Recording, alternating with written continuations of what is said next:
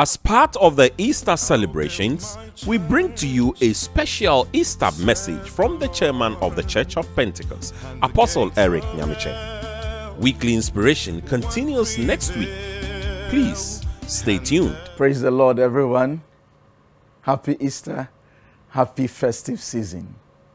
I wish that every day was Easter because it defines us. It tells us who we are. It tells us our source. It is a message that we preach to the world. I want to read 2 Timothy 2, verse 8, what Paul wrote to his son Timothy, the pastor of the church in Ephesus.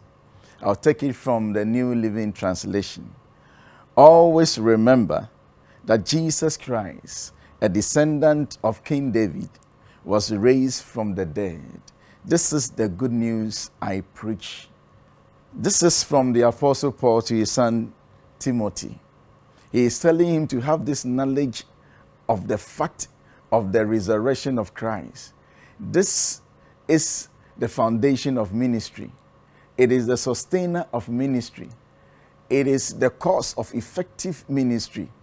It is what we preach. In fact, it is a message of the ministry. So he's telling Timothy to always remember that Jesus Christ, a descendant of David, was raised from the dead.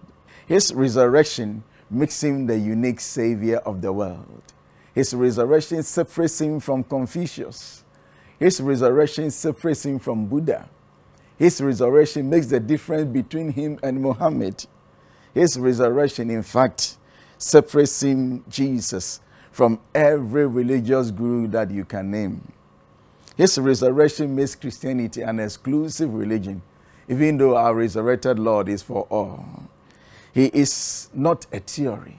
That is why Paul says that Jesus, a descendant of King David, is not a theory. We are not talking about light and sound. We are talking about Jesus, the man who lived. He is not dead.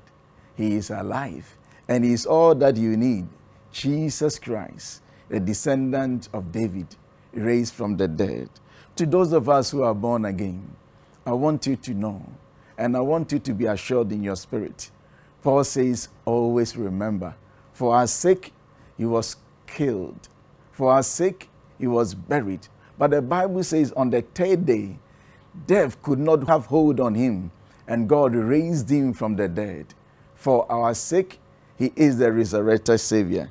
He gives meaning to what we profess. Jesus Christ, a descendant of David, was raised from the dead.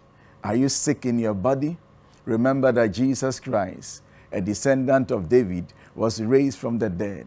Are you burdened with any kind of load? Remember that Jesus Christ, a descendant of David, was raised from the dead. As you listen to me, I pray that the power of the resurrection will heal you.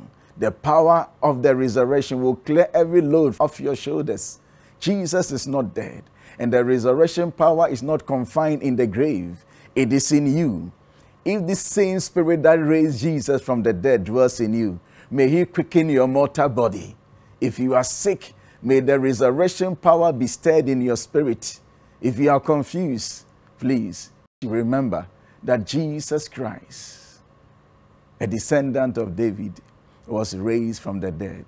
This is the hope and our glory, and this is the message we preach. Remember that Jesus Christ, a descendant of David, was raised from the dead. How I wish any other religion could make this claim. They can't. Ours is the unique Savior of the world. God bless you, and God be with you. Happy Easter.